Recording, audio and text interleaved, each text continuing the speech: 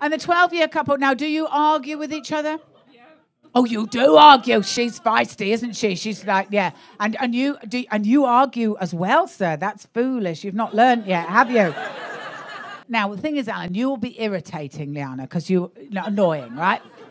Men will be annoying. But while the thing is happening, you'll do something annoying and Liana will go, oh, I don't have time for that row now, but I'll store the information. Also, it'll be like, sometimes it's not what you do, it's what you don't do, isn't it? And she'll go, I fucking asked him to do that, he didn't do it, but I don't have time, I'll store that information.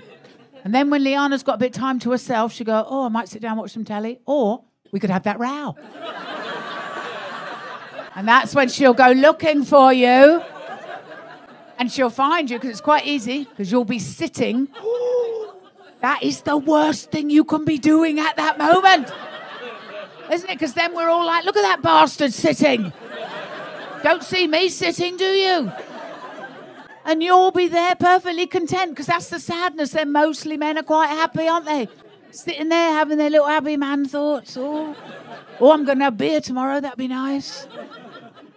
It's dry tomorrow, I'm going to set fire to things in the garden for no reason. Oh, there's Liana, love of my life. What was that, darling? Where the fuck did that come from? And they haven't got a hope in hell in the argument, because you see, every time you do something, she's stored it. She's put it in the filing cabinet, hasn't she? And she'll be going, what do you mean you don't remember what you said 2 months ago? Liana's in the fucking file. She's like the lawyer going, I've got it all here.